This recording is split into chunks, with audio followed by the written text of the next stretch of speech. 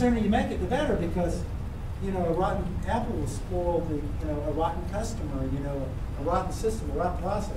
You know, I don't know which piece I should buy. Well, buy one. Make a decision and move forward. You have to keep business records. If you don't, you will pay more taxes than if you do. How many of you kept your mileage coming here tonight? So the rest of you came here just to party, right? Not business-related purposes. This is a legitimate business activity. You can write off legitimate business activities. Work with a good accountant and see, even if you haven't started your business, how can I capture my cost of starting my business and write that off? Now, writing it off means it's tax dollars I don't have to pay. So if I have a $40 deduction, and that's $40 I get to keep. So I won't write off. That's the beauty of having a business. I go to Denver, Colorado to have some fun. I guarantee I'm going to do some business when I'm out there. Now, if I'm staying in a hotel room and I go out to eat, and the person that I go out to eat with is the hotel room, I can write off. But the person I go out to eat with is not part of the business. I can't write that off. So there's rules and regulations. And a good accountant will teach you that pigs get fat and hogs get slaughtered. So don't go crazy with this write-off stuff. But you need to do that. If you buy a computer, or you buy some books, or you buy a camera, you buy equipment that you're going to use in your business, keep those receipts, because you want to write those off if you don't have those records. If you have employee records where you're paying employees, and someone gets upset and they say they did overtime, and you don't have a little sheet that they sign saying, I worked 40 hours this week, and then their buddies go, yeah, he makes us work overtime all the time. You know, or they're sitting at their desk and they're answering the phone, but they're eating their lunch. And you didn't have them clock out for lunch and clock back. I know all this stuff's a pain in the neck, but they can go back years, and they can go back for a number of employees. And then I don't like having a liability I don't know about. I don't want somebody walk in the door and say, you owe us $10,000. Right after I bought an expensive piece of equipment, put all my money into something else for my future. Now they want $10,000, they want it right now. You know, so you better keep your records. Problem solving. I think this is the biggest problem in America today. I don't think Americans can think anymore. I really don't. I get them all the time. I went to City Hall and I wanted to do this, and they told me I couldn't do it. So your whole business hinges on you being able to do that. And one person that you talked to told you you couldn't do it. And why did they say that? I don't know. They said I couldn't do it. Really? You know? You've got to figure out, if you want to do something, how do you get to yes? How do you make it happen? Just because there's an obstacle in the way doesn't mean there's a way around it, under it, or some other way. So I go in, I buy a building over here on Clyde Morris. You know, it's a house, and I'm going to put an office in there. So I go down to City Hall to get the stuff, and they say, huh, you can't open up there. That's on Hospital Medical. So what are you saying? I now bought property I can't do anything with? Hospital Medical. Let me see the rules and regulations of Hospital Medical.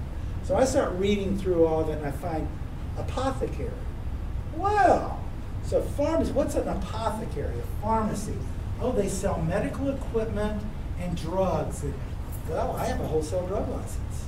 I sell drugs, not to consumers, but to agencies and things like that, and I sell medical equipment.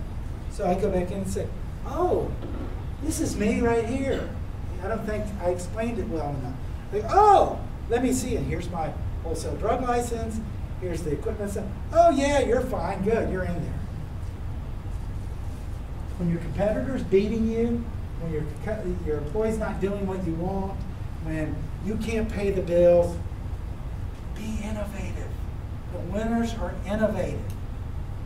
You know, they always thought we were cheating. One time they ran out of glucose strips because they closed down One Touch in Puerto Rico because the factory had a contamination. And nobody could get the strips, where I had all these diabetic patients who needed that. They needed that. So I had a responsibility to get them for them. So I connected with the sales guy in Louisiana, and he went to all of his people that had extras and sent it to me, and I was filling online, and my competitors just didn't know how I was doing it. They thought I was doing something illegal, but it wasn't. So the more innovative you can be, the better you'll do. Personnel. Your key are your people. If you're going to be involved with other people, get the best you can get. Now, if I'm going to start a basketball team, I probably can't get, I can't think of the super guys now. Kobe Bryant, I guess he's not so much anymore, right? But I can't afford to get them on my team, but I'll get the best that I can. So you want to find, now, people don't understand, and the biggest issue we have right now is getting good people. This is a process in the system like anything else. You should have a marketing plan to get people. You have a marketing plan to get customers. You identify who they are, how they get information, what words and pictures mean something to them, and you put it out there and they want to come to you. Why don't you do a marketing plan to get people? How many people want to work at Google? Everybody does. Man, what a cool place. They've got a marketing plan. How many people join the Army? Because join the Army, be all you can be. Yeah, I want to do that. Those young guys that don't know any better. I wouldn't do it. But you need to have that. You need to have a selection process. How do you know that this is really the right person? Oh yeah, I'm really good at that. I'm really good at that. I'm really good. And my weakness is that I work too hard. That's my weakness. How do you know? So you have to have a way to say, really? And one guy had a thing where he'd take them out to eat, and then he had worked out a deal with a restaurant that they would mess up their food.